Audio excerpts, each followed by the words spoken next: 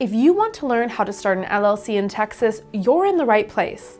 Now, every state has slightly different rules when it comes to forming an LLC. Texas specifically has some of the most newly formed LLCs, or limited liability companies.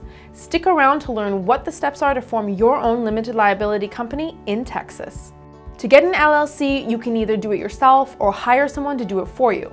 If you're going the DIY route, there are 5 steps in total to forming your LLC in Texas. Step number 1, name your LLC. Do you already have a name for your business? You'll need to search through the business name database that's kept on file with the Texas Secretary of State to make sure it isn't taken. Every state has its own rules about what kind of names you're allowed to use in order to form your LLC. In general, you want to check that it's not easily confused with another business name on file. For example, Bear Claw LLC and Bear Claw LLC are not easily distinguishable. And you'll need to add either limited liability company, LLC, or LLC with periods in between each letter to your business's name. There are also certain words that may require additional paperwork, such as insurance, trust, bank, and Inc. Lastly, though this isn't a requirement of getting an LLC, you probably want to grab the domain name of your business name so that no one gets it first. Step number 2, file the certificate of formation. Texas requires you to file a certificate of formation with the Secretary of State either in person, online, or by mail. It will cost $300. Make sure to include the name of your proposed LLC, the physical address of your Texas office, the designated registered agent, which we'll talk about in a moment, and how your LLC will be managed, either with one manager, more than one manager, or all LLC members. Step number 3, choose a registered agent. A registered agent, or an agent for service of process, is a requirement for forming an LLC in Texas. It refers to someone who accepts all legal papers for the business.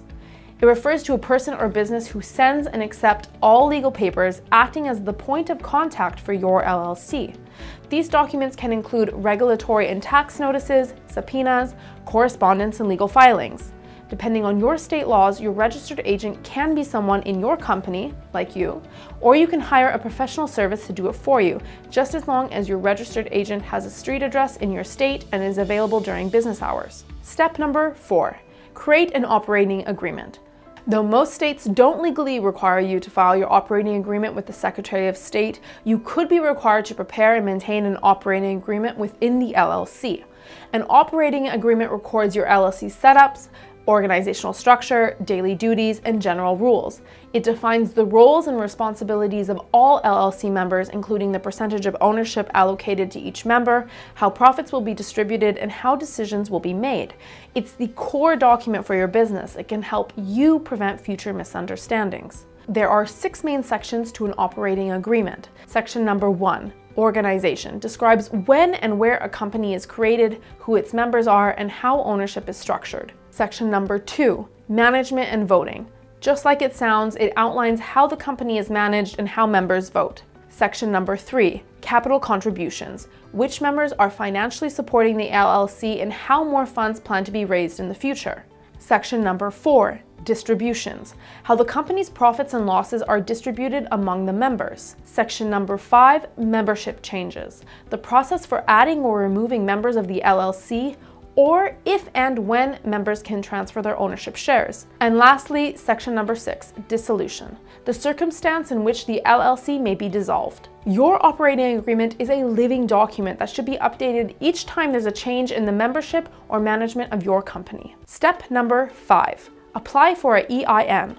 Your employer identification number is like a social security number specifically for your business. It's a 9-digit number assigned by the IRS to identify taxpayers who are required to file business tax returns. You should consider getting an EIN from the IRS if you want to open a business bank account, apply for a business loan, and pay your business income taxes. EINs are free and you can get one from either the IRS online or by mail. And that's how to form an LLC in Texas. It's important to know that most LLCs doing business in Texas must file an annual report together with a franchise tax that is payable to the Texas Comptroller of Public Accounts.